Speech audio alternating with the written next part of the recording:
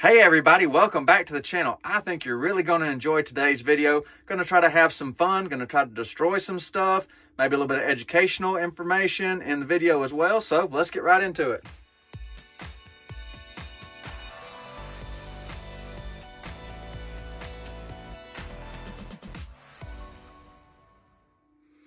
So this copper wire lug kit I just picked up is not the main focus of the video. It's part of it. This is what's going to be the main focus of the video. So I was needing to restock on some different crimp terminals and stuff, some cables I got to make up for different inverter tests and things coming up. Price check different vendors on Amazon. I've been happy with Haisstronica products in the past. I've got several of their different items, used up all kinds of their crimp lugs and stuff. Usually they're one of the lower priced options on Amazon. So I bought this right here, then asked the manufacturer about their cable lug crimping toolkit and asked them could I try this kit. So their agreement was if I bought this right here, they would send this for me to check out and review. So I've always been a fan of hydraulic crimping tools. The drawback to hydraulic crimping tools, they're a little slower. This crimping tool right here doesn't do as large of wire as my hydraulic one, but a lot of times I have smaller gauge wires and I need something a little bit faster, and especially this one's a little bit lighter too, can fit in different places than that hydraulic crimper. So I'm going to check it out, see what comes in the kit.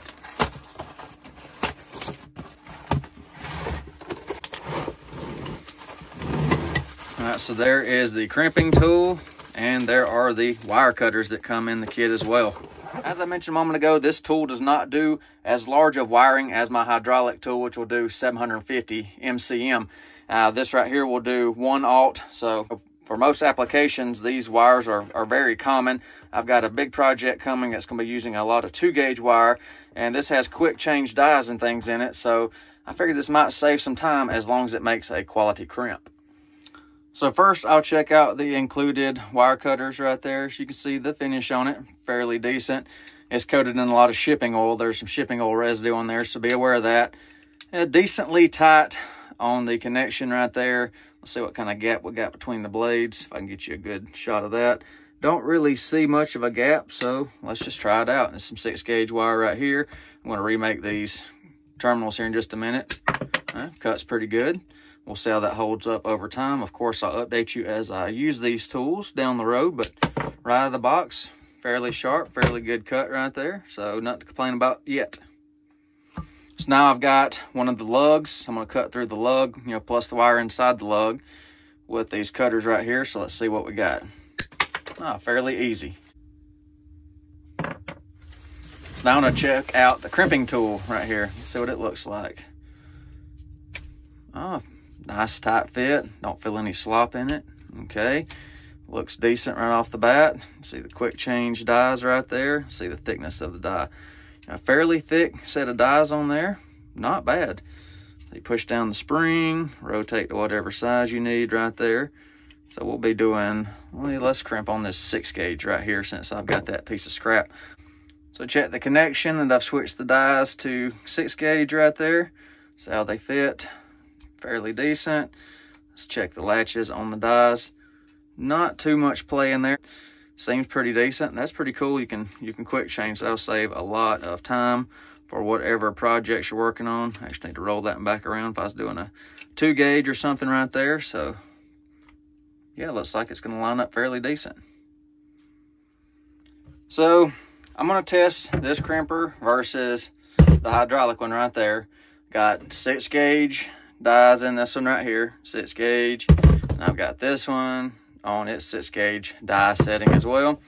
I've got a piece of Windy Nation 6-gauge battery cable right here, 2 paint markers. So now I will come to my terminal kit right here.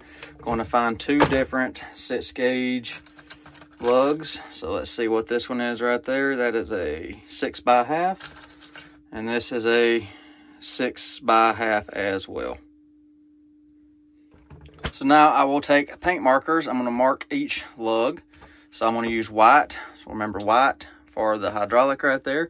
So I will mark this one with white so it's conspicuous, so we can identify the lug after the testing I'm going to be doing here in a minute. So there we go. We got white paint all over that one right there. And then I'll put yellow paint over here on the Haisstronica, because I got some yellow on the handle there. So we'll mark this one yellow very conspicuously so we can tell which one it is. Get it marked up real good, because when I hook the test device to this, we may lose a little bit of paint.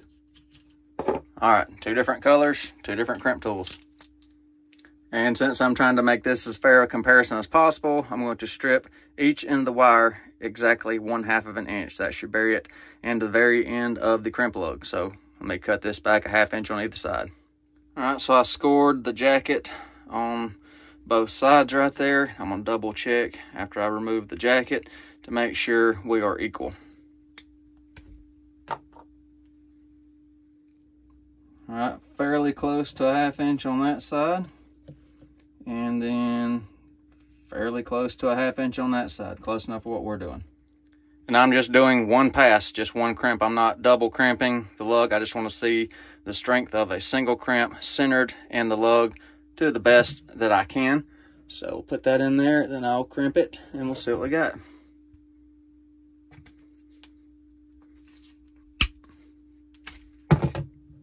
All right, let's see what it looks like. Okay, there is the crimp. A little bit of excess right there protruding out of the top of the crimp. And then same thing on the hydraulic.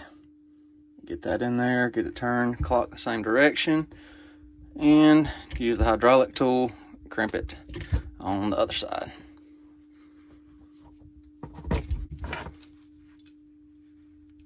All right.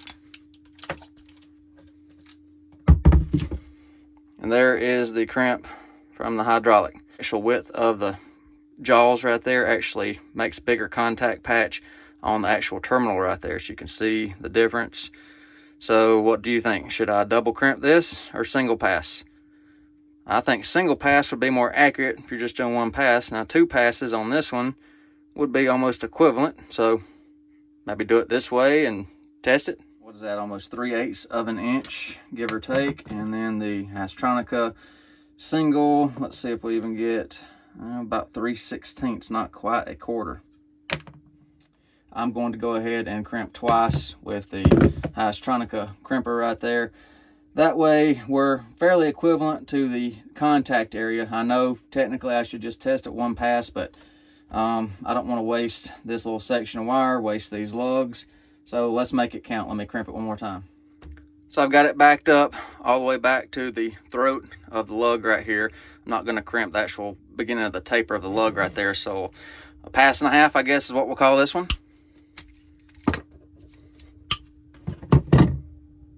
All right, there we go. So 2 passes with the Haisstronica got us closer to 3/8. Just still a little bit smaller contact patch than the hydraulic. But now let's test and see what happens. Gonna see which one fails. So here's the setup. Got some cheap straps. Got it run through the lugs right there. Remember, yellow is the Haisstronica. The white is the hydraulic. Another strap to a 3/4 ton chain fall. So I'm going to pull between these 2 trees and see which one of these fails. So something's gonna break, whether it's gonna be the straps, the lugs, the wire, or the trees. Something's gonna break. All right, here we go. Oh, that was quick. Wow, that's surprising. The hydraulic one failed before the Haisstronica one did. Interesting.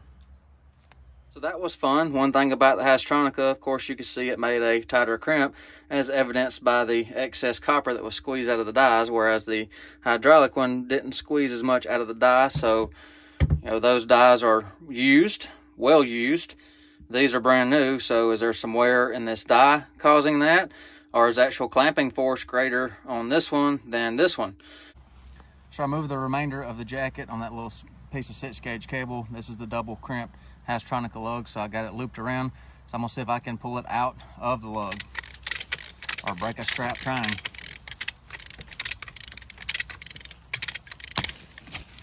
All right, it popped out that time. I have a suspicion that that Windy Nation cable was not quite true to size. Didn't seem like a very good crimp on either device. So maybe that cable was a little undersized, so I'm going to eliminate that variable out. I'm going to try that again with a different piece of 6-gauge wire. This is a piece of silicone jacketed 6-gauge 10-coated wire. So it feels a little bit thicker. It's got more strands in it, so I'm going to recrimp the same way and try it again. All right, single pass. Yes, a lot more force required that time, so that wire diameter is slightly larger than that Windy Nation was. So right there, you can see the extra copper that's been pushed out of the crimp that time. And then through the hydraulic press again.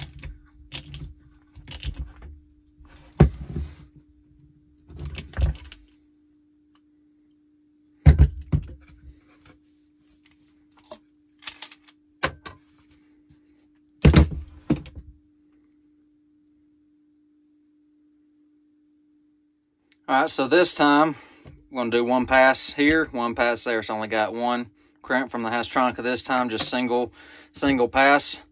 So not doing the double pass this time. So make it a little bit more fair. I know I've changed more than one variable, not the true scientific method. I know. But if it pops out on this and stays here, I'll just recrimp this with a double crimp on a new lug. How does that sound? Does that sound fair enough? I think it is. All right, so set back up again. Remember, hydraulic, the Haisstronica with a single pass.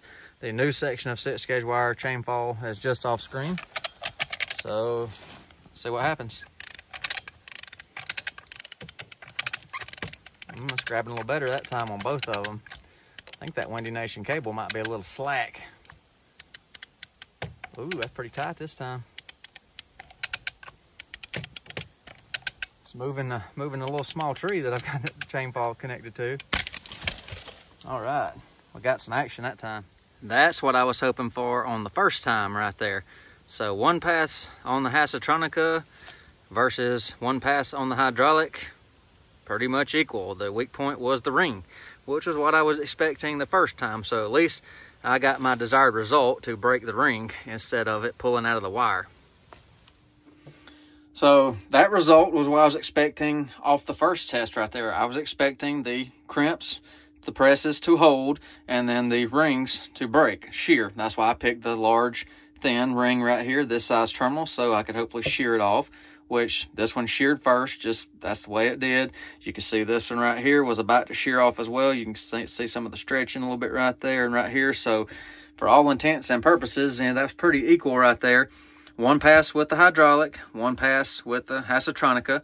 As you can see, the crimp is smaller in width, but it's a little bit tighter in diameter because you can see the excess copper squeezed out right there versus the hydraulic. You know, a little bit bigger contact patch, but maybe not quite as tight. But I'm impressed with that crimp tool right there. That did very good. So what did I learn today? Well, I learned that I really like this new Haisstronica crimping tool. That's quick with the quick change dies. That's going to save me a lot of time versus using the hydraulic right there. This is a lot heavier than this as well. So smaller gauge stuff, I know I can trust it if the wire is correct. So just one pass right there is equivalent to one pass on this from that rudimentary testing. But hopefully that proves the point that that crimp is stronger than the actual ring terminal itself. And another thing I learned, the Windy Nation cable let me down. So that roll of 6-gauge Windy Nation cable I took that sample from, that'll be getting returned. So something's not right there, whether it's not true to size or what. But this is just some 6-gauge silicone jacketed wire. I'll have a link to this wire right here, which apparently is more true to size than Windy Nation. I have a link to this and then the other parts I use to make little projects and stuff if you're interested, look it up.